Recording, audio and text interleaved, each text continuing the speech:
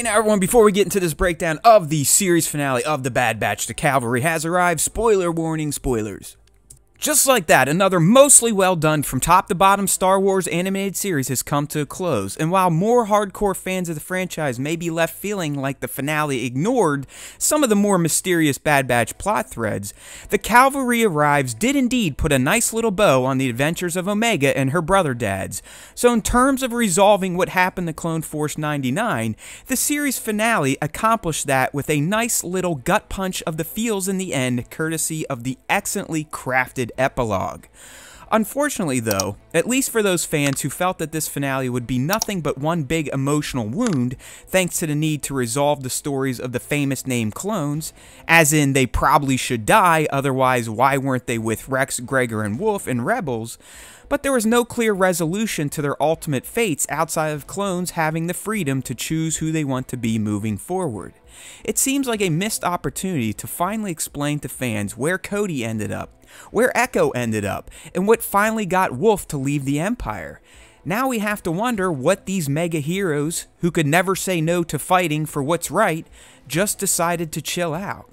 Did they all just grow old and watch the Empire abuse the galaxies for decades on end until the Rebel Alliance could do something about it?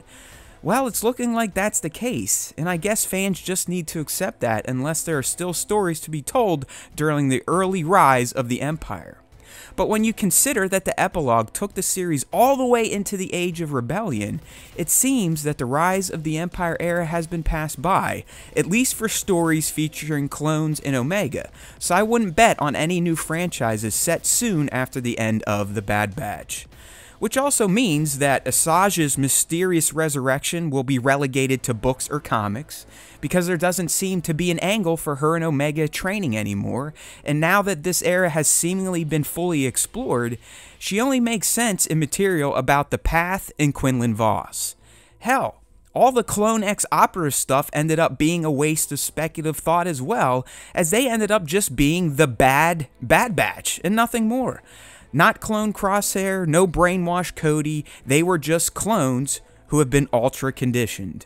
Again, for the purpose of just telling the story of Clone Force 99, they didn't need to be anyone special, nor did fans really need to learn the fate of every surviving clone, why there was a female clone, why Nala Se made Omega special in the first place, and a litany of other small plot threads started this season.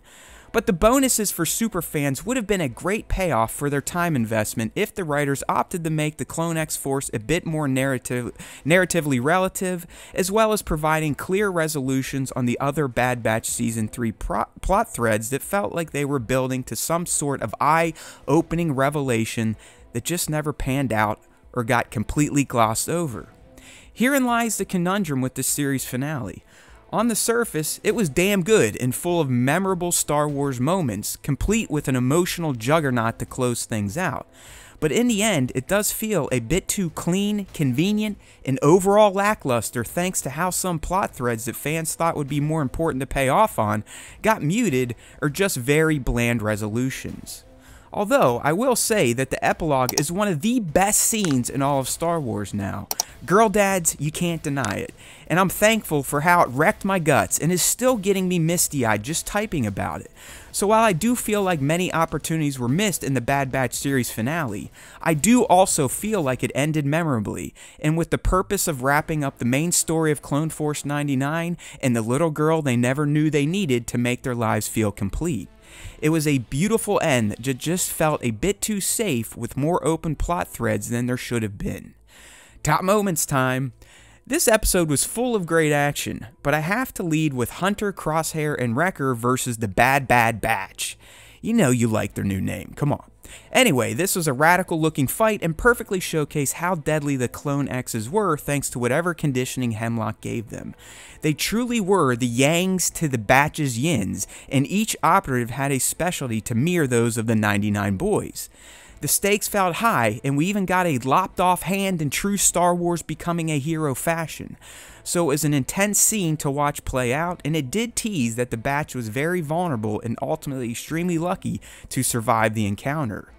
Up next is the Rainy Bridge showdown with Hemlock. We got Scorch's fate resolved, although ultimately a big nothing in the end, but at least he got for being an Imperial punk. And more importantly, Hemlock got shot about 60 times and fell like Palpatine to his death, so that was satisfying. But the true shining aspect of this moment is Crosshair coming through after finally trusting that both Omega and Hunter believed in him and that he could do his job to complete the mission. He was then rewarded with an amazing hug first from Omega, even before she embraced her OG dad bro in Hunter. It was the full circle moment Crosshair has been working towards all season, and you could see how his time with Omega was the secret sauce in making him realize that he is loved by his family, and they will always have his back and put their trust in him. Two things he thought he lost when he betrayed them 2 seasons ago. This was definitely the first real emotionally charged scene in this episode, and it was fantastic that Crosshair and Omega were the ones to provide it considering their season-long bonding. And the final moment is a combo of the last few shots of the show and of course that amazingly touching epilogue that somehow made all of the open Bad Batch plot threads not feel as important for a few moments. While I would have loved to learn how the Batch, Echo, Dr. Carr, and the others would pledge themselves to fighting the Empire, I did kind of appreciate Hunter's take on things. These poor clones were literally bred to fight and die, so hearing Hunter talk about how they now have the freedom to choose who they want to be makes complete sense. They've done nothing but their part, and ultimately they helped to severely delay Project Necromancer, so they did really kickstart the fight against Palpatine's Empire for the little guys and gals of the galaxy. But as Star Wars fans, I think we always expect our heroes to be heroes until they die, so it is still a bit jarring to think that there's a good chance that all these clones, even the Echoes, Hunters, Crosshairs, and Wreckers, just said screw it, enough is enough, I'm retiring. They did earn it, so I'll leave it at that. Then of course you have the epilogue, which has to be set at least 10 years after the Tantus event. Seeing an adult Omega was perfection, complete with her Clone Force 99 skull patch and Hunter's bandana being used in her hair. The idea that she was trying to sneak away to join the rebels was so Omega, and so what her dad bros would have done a decade or two earlier. She truly has become a strong and capable woman thanks to the love her dad showed her all of her life. Being a girl dad myself made their goodbye extremely difficult, as it foreshadowed a tough moment I hope to have one day with my own daughter, and I just found it to be some of the most beautiful feeling Star Wars sadness I've ever experienced. Her journey became real to me as I projected what saying goodbye to my kid would be like in 10 more years. The epilogue was the perfect culmination of Omega's journey with the clones and how Hunter was her de facto father. I felt his pain deeply, but also experienced his pride with hope that I too can be a hunter and raise an amazing, caring, yet strong little lady. Thank you for that, Bad Batch. You may not have given us everything we wanted, but the way I feel when I reflect on the epilogue is well worth not getting all the nuanced answers my fanboy headcanon was looking for. Hey, eggs and reference time. Alright. How about Echo breaking out the Havoc call signs again? Havoc 5 standing by. We also finally got a real deal Star Destroyer and learned Tarkin had command of it. It's only natural that Governor Budget Guy would get the first new toy that his accountants let the Empire buy. Speaking of the soon-to-be Grand Moff, he dropped a Project Stardust tease when discussing what to do with Necromancer funding.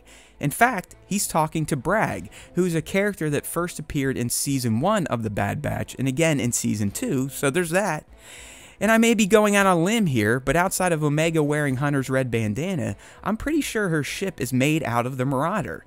It just seems like they salvaged what they could and built a nice little ship out of the wreckage. The lines are just too similar. Hey now, make sure to join us as we wrap the Bad Batch and prepare for the Acolyte over on the Star Wars Time Show. Like the video, sub, and all that other fun stuff. You can even become a member these days, so head on down below for details. There's always time for Star Wars time and stuff like that.